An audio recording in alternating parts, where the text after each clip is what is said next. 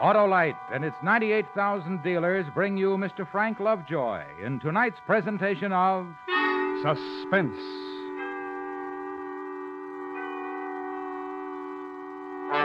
Tonight, Autolite presents the story about a man who committed a murder and got away with it for quite a while. Public Defender, our star, Mr. Frank Lovejoy.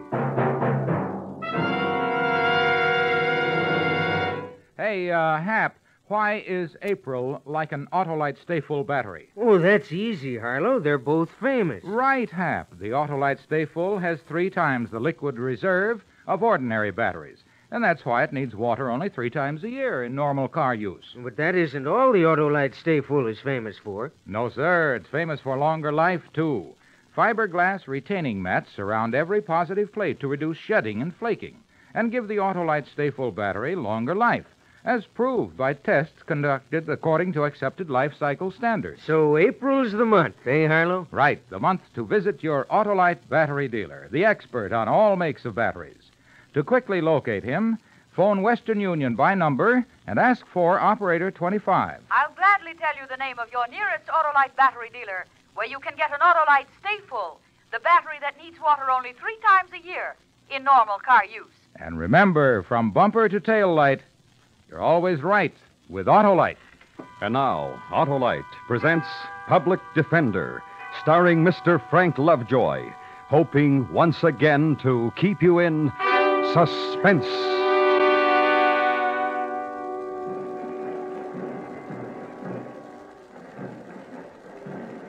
The newspapers say it was a matter of conscience.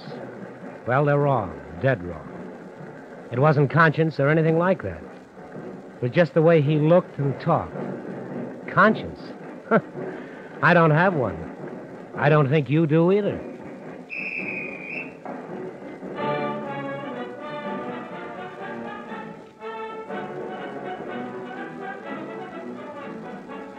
It was a swell morning, and they were having a swell parade. The whole town was out watching it. I was there, too. I didn't want to miss anything. I was standing on the north side of 6th Street off of Curtis, right by the alley. I'd already spotted this lady in the fur coat. She was about 5 feet from me, sort of standing on her toes, trying to look over everybody's head. I looked around to make sure she was alone before I came up in back of her. What? Easy now. But just a minute, that's my purse. You weren't supposed to notice, lady, but now that you have, this is a knife. Now, don't make a move. Don't make one single little move, or I'll shove it right in your back. I said not to move. I put one arm around her and held her up until the drum and bugle corps passed. No one noticed when I let her slip to the ground. Then I just turned around and walked away.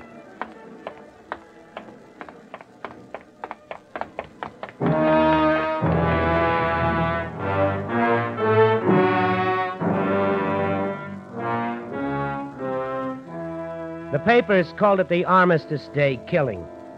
It said her name was Tyler and that her husband did something for the county. Their pictures were all over the front page. That night, I caught myself a bus for St. Louis and stayed there about a month. It's a pretty good town. I got back here in time for Christmas, and no one bothered me up until a few days ago.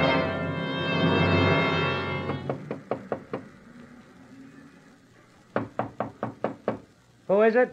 It's Mrs. Weaver. Oh. What time is it? 8 o'clock. There are 2 men downstairs who want to talk to you. They're from the police department.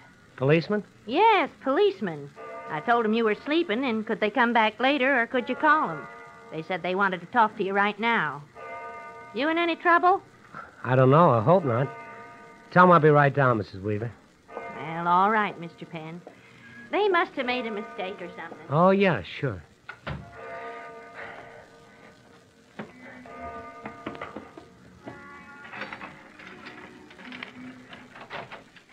Are you Philip James Penn? Yes. Police. I'm Sergeant Quinn. Sergeant Lacey. Uh-huh. I was just looking around for my robe. I was coming right down. Isn't that a robe over there on the chair? Oh? No. By golly, it is. What's this all about? What do you want to see me for? Oh, just checking a few things, Penn. Sorry to get you up like this. Oh, that's okay. I want to get up early today anyhow. Usually sleep on Sundays if I can, but I had some extra work to do today. Oh, where are you working these days, Penn? I'm not working at all. I'm going to school 8 hours a day. Where? Commercial Electrical College. How long have you been doing that? Since last January. I enrolled on the 15th. Why? How do you live? I'd saved a little money. I worked here and there. Where are you from? Milwaukee. How long have you been in town? Better part of a year, I guess. Say, How old are you? 31. Married? No. Ever been in trouble? No, sir. Ever been arrested? No, sir. How about back in Milwaukee? I've never been in any kind of trouble. Never been arrested. No, sir. Do you know Walter Kalaman? Walter Kalaman? Now, that name sounds familiar in a way. I can't place it at the moment, though. Oh, he places you pretty well. Says you worked for him once at his place over on 17th. 17th and Glenarm. Kalaman, huh? I worked for him? 17th? When was this? Can't you remember who you worked for?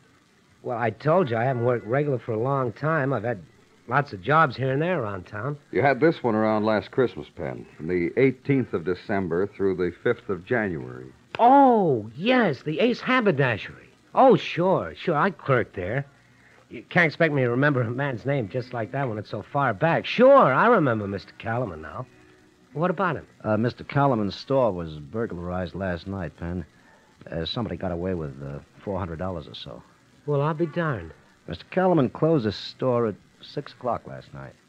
About 10 o'clock, he was out riding with his wife, and he says he saw you standing in front of the place.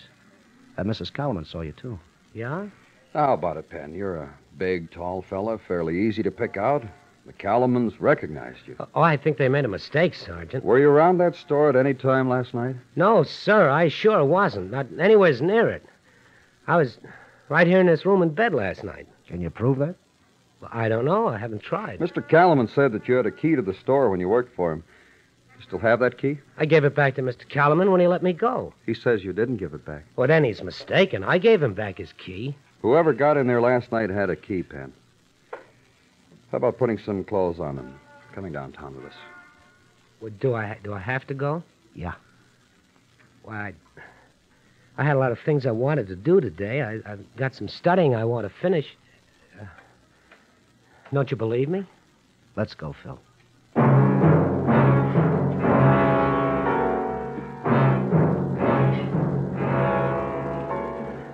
I was afraid to go with him. I didn't want to have anything to do with cops. They asked too many questions, and if I answered too many of them, they were bound to find out something about other things. It was a little rougher than I expected when we got downtown. Besides Caliban and his wife, the guy in the filling station across the street identified me. Old Lady Weaver wouldn't back up my story about my being home sleeping. And then they went out and looked over my room and found the key to Calaman's store in my coat pocket. I don't know how it got there. And everybody remembered I'd been wearing that coat the night before. A little while later, a man named Hale, who said he was from the district attorney's office, got me alone in a room and had me go over the whole thing. I thought he was pretty well convinced for a while. You know, you're in a pretty tough spot here. Oh, I know that. Illegal entry and burglary, you could get up to 7 years. Well, I don't want no 7 years, sir. I haven't done anything. Penn, there's something else you should know. What? Mr. Kalaman kept his money hidden in one of the boxes on a shelf downstairs in the store. Somebody who had worked there had to take it. Well, why don't they ask somebody else who's worked there? It's just a small place. He only opened it a few months ago. You're the only help he's ever hired. Penn, you're the only one who could possibly have knowledge of where that money was hidden. Penn, you want to make a statement? No, sir, I didn't take it. I wasn't around that store. Okay, Penn, that's all.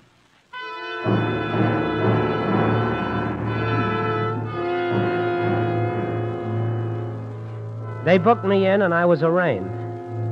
A couple of days later, they had a hearing. Everybody came in and told their little story. Philip James Penn, you have heard the charges of which you stand accused. It is my duty to inform you that it has been determined that a public offense has been committed. This is not a trial court. You will have ample opportunity to produce witnesses and defend yourself at the proper time and place.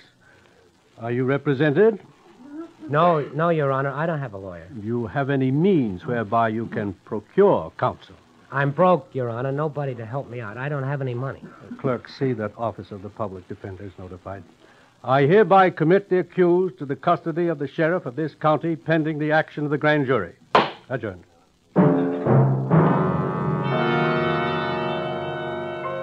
Yeah, it was kind of rough out, all right. They had it about all fixed up against me, and I saw myself doing a nice little 7 years for a burglary I hadn't committed. Then this fellow from the public defender's office showed up. When I saw him coming toward my cell with a turnkey, there was something familiar about his face. And yet I didn't know him. Hot today, huh? Sure is, Jim. Yeah. County jail's no place to be on a hot day. Any day, I guess, Jim. Yeah. Now, here we go. Pen, this is Mr. Tyler. He wants to talk to you. Did you say Tyler? Yeah. My mind was going a mile a minute, but I couldn't think of anything to say. So I just stood there and looked at the guy who was going to handle me in court. I recognized him. His picture had been in the paper with a story about her. I'd killed his wife. Hello, Phil. I'm here to help you.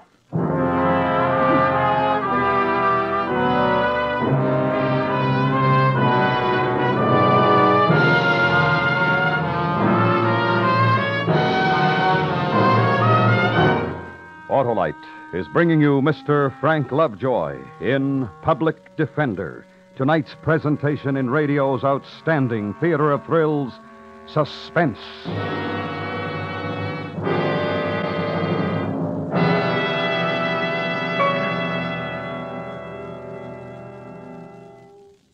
Well, Harlow, a lot of folks get daylight saving time soon. Well, Hap, it's saving time all the time when you've got an Autolite Stay Full battery in your car.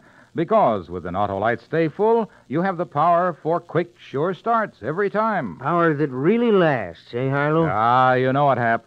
Fiberglass retaining mats protect the power of every positive plate to reduce shedding and flaking and give the Autolite Stay Full longer life, as proved by tests conducted according to accepted life cycle standards. And the Autolite Stay Full hardly ever needs water. Only 3 times a year in normal car use. So, friends, visit your expert Autolite battery dealer.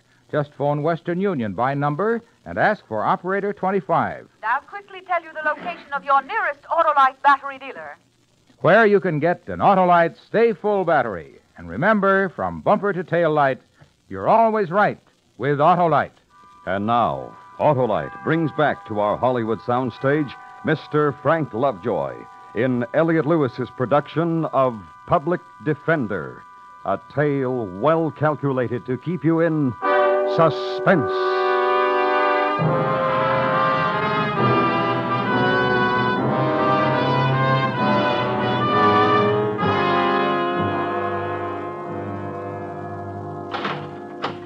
I'll be right down the hall, Mr. Tyler. All right, Jim. Just call when you need me. Right, Jim. Well, now, as the fellow says, it was a pretty good trip, but now we have to pay for it. Like a smoke? Thanks. Oh, no need to look like that. Here you are. Thanks.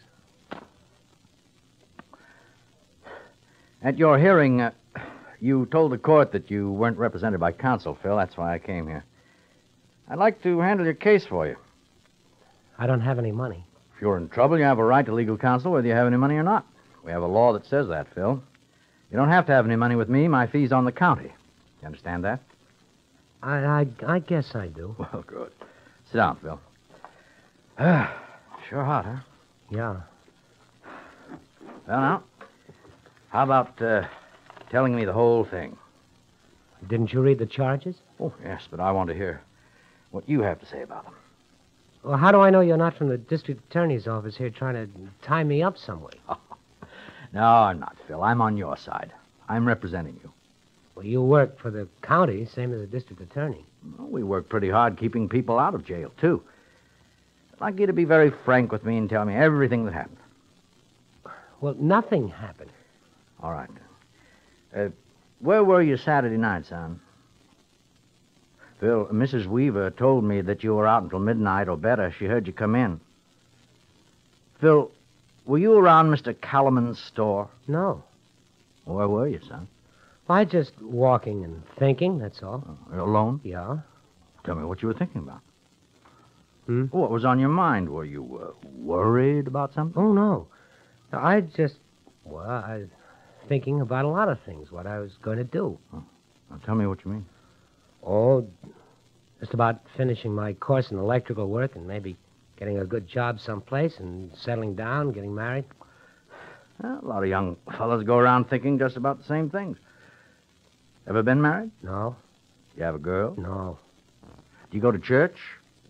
Sometimes, not very often. Why did you tell the officers you were home sleeping, Phil? Well, I was scared, I guess. Oh, what? Are you afraid of policemen, Phil? I guess so. Oh, why, Phil? I don't know. Well, now, while you were out walking, did you stop in any place, like for a drink or something? No. Did you see anybody you knew, somebody who might be able to identify you? Maybe? No, I just took a good long walk. What time did you leave the boarding house? Right after dinner, maybe, 7:30, 7:45. Oh, where'd you go from there? I walked downtown to see if there are any movies I'd like to see. There weren't any, so I just kept walking around town. It was a nice night. Yeah, sure was. You walked till after midnight, huh? Yeah. Phil, you had a key to that store. You knew where Callman hid his money. You were seen in the vicinity of the store the night he was robbed. Now, if you robbed Mr. Callman's store, I'll have to know all about it if I'm going to help you. No, sir, I did not rob that store. Honest, I didn't. All right, son. I'll do my best to help you prove it. I'll do everything I can for you. We'll enter a not guilty plea. You have plenty of cigarettes, eh? Yeah. Mr. Tyler, do I have a chance of getting off?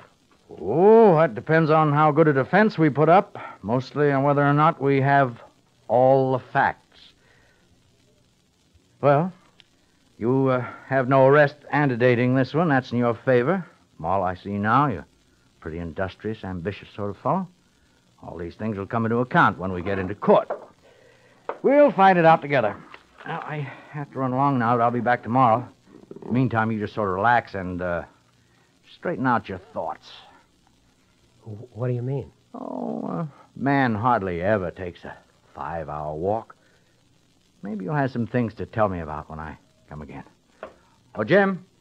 Jim. Yo!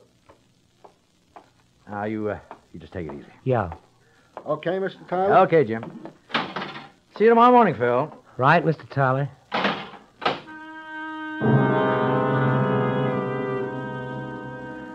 I saw him quite a bit after that, and I got to know him pretty well. He brought some city maps over one day and had me show him where I'd walked that night.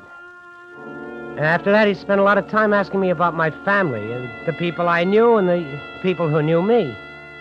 And then one day, he asked me something else. Why didn't you tell me about the trip? What? Mrs. Weaver said you went to St. Louis last year sometime. Why didn't you tell me about it? Well, I didn't think it was important. Well, it is important. It's very important. Why? Well, what'd you use for money? I had some. Where'd you get it? I saved it. Phil, you came here last May. You went to work at the Vickers Auto Park system from May 15th to August 1st. You made $38 a week. You didn't work again until September 9th. Then you worked 2 weeks for the Marblehead Construction Company. You made $122 there. You didn't work in the month of October at all. And only 1 week in November at Lacey's Auto Wash for $41. Now, where'd you ever get the money to go to St. Louis? I saved it, Mr. Tyler. I'm asking you the questions now that the district attorney might ask you in court because, well, he might think you've been robbing people. Mr. Tyler, How could you put out $20 or $25 a week for board and room and still save enough for an expensive trip to St. Louis? Oh, what did you do while you were there? I just sort of looked around. Did you work there? No. And you saved the money for the trip? Yeah. You'd been saving for a long time? Yeah. Well, why didn't you tell Mrs. Weaver about the trip? I did. You told her about it the night you left. Yet you say you'd been planning it for months. Phil, I've got to have the truth. Well, I'm telling you the truth. Where'd you stay in St. Louis? At the Hall Hotel. How much rent you pay? I didn't pay any rent. I stayed there with a friend of mine. Didn't cost me a dime. What's your friend's name? Jack O'Brien. Is he still there now? Why? Well, I want to wire him and verify this. He's in the Army now. What do you figure the trip cost you? Just my bus fare. Nothing more, a little spending money. He paid for my meals, too. Saying $100? I had $93 when I left. And when'd you get back? By the middle of December. When'd you leave? Armistice Day. Why'd you take a sudden trip on Armistice Day? Well, I just wanted to go, leave town. Why?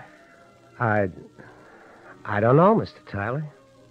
You don't remember the exact day you got back, but you remember the day you left. Mr. Tyler, I don't go around robbing people. I just don't do it. I didn't take that money from Mr. Calaman's store. I never did any harm to anybody, Mr. Tyler. You believe me, don't you?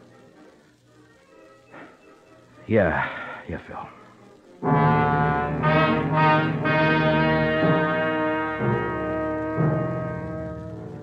We went to court the next day. Hale, the district attorney's man, got up and told the jury what he was going to prove, and Mr. Tyler got up and told him how none of it was true. And after that, he asked the judge to keep all of the witnesses out of the room except the one that had something to say.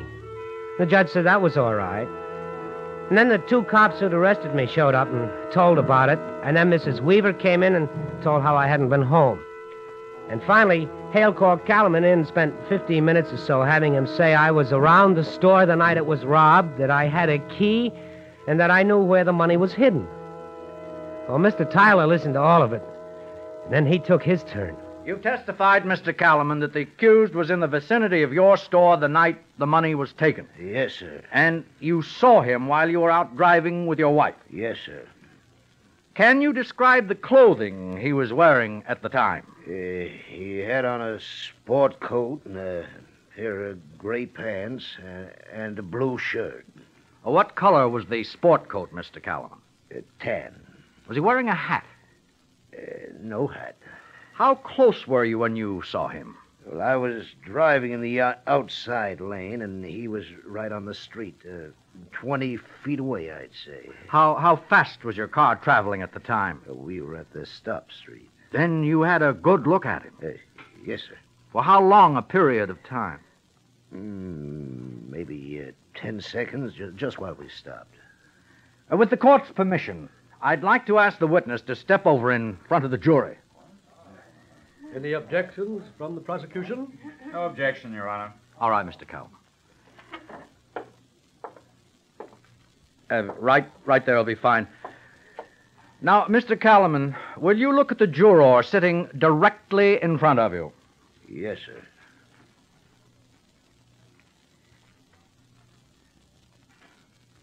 All right, Mr. Calaman. Turn around, please. Now, tell me, Mr. Calaman, what does that man look like? Why, he's got gray hair. He's wearing glasses. Can you tell me the color of his suit? Brown, I think. His tie?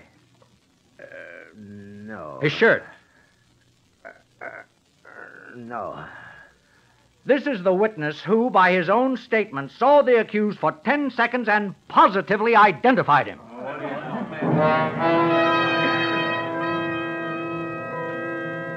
The same thing happened to Calaman's wife and the filling station man. It was all over in less than an hour. The jury went out and came back and said that I wasn't guilty. And then finally everybody had left, and I was standing there with him.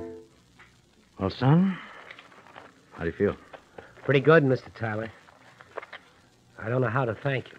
Don't thank me, son. Thank the law that protects you. Well, what are you going to do now? Go back to school, I guess. Let me hear from you now and then. Glad to know how you're getting along. I'll do that, Mr. Tyler. You can go, Phil. Yeah. Well, so long. So long.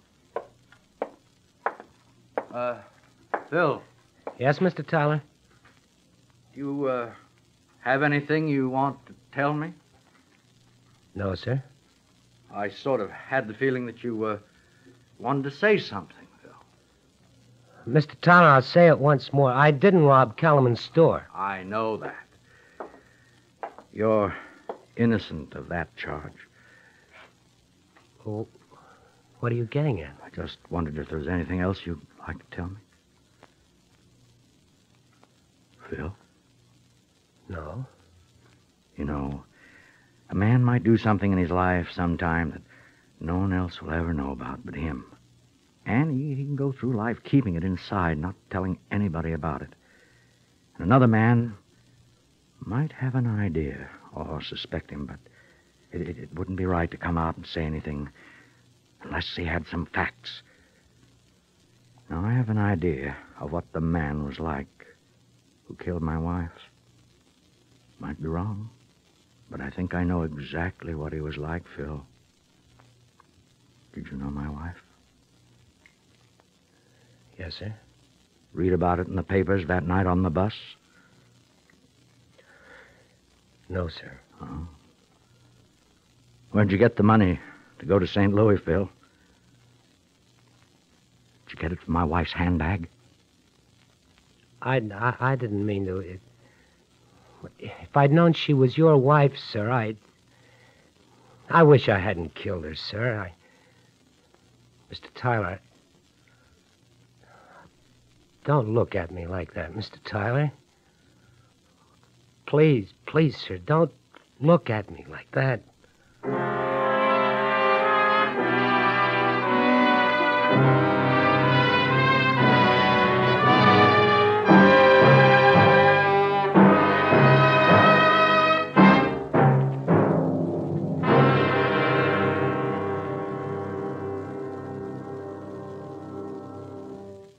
Suspense.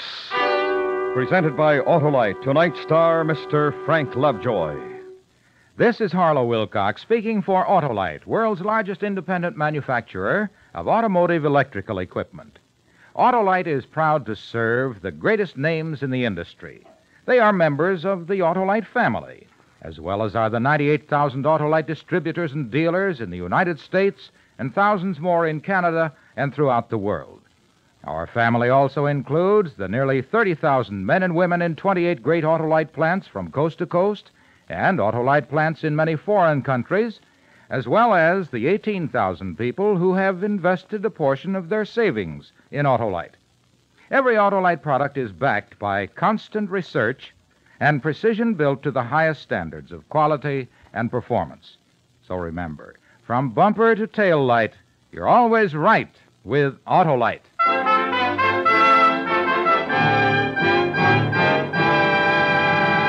Next week, a study in fear as we present Graham Greene's novel of cowardice, The Man Within. Our star, Mr. Herbert Marshall. That's next week on Suspense. Suspense is produced and directed by Elliott Lewis, with music composed by Lucian Morowick and conducted by Lud Gluskin. Public Defender was written for Suspense by E. Jack Neuman. In tonight's story, Joseph Kearns was heard as Tyler. Featured in the cast were Paula Winslow, Larry Thor, Lou Krugman, Whitfield Connor, Herb Butterfield, and Charles Calvert. Frank Lovejoy can currently be seen co-starring in House of Wax, Warner Brothers' new three-dimensional picture, Color by Warner Color. You can buy Autolite Stay Full batteries, Autolite resistor or standard type spark plugs, and Autolite electrical parts at your neighborhood Autolite dealers. Switch to Autolite. Good night. This is the CBS Radio Network.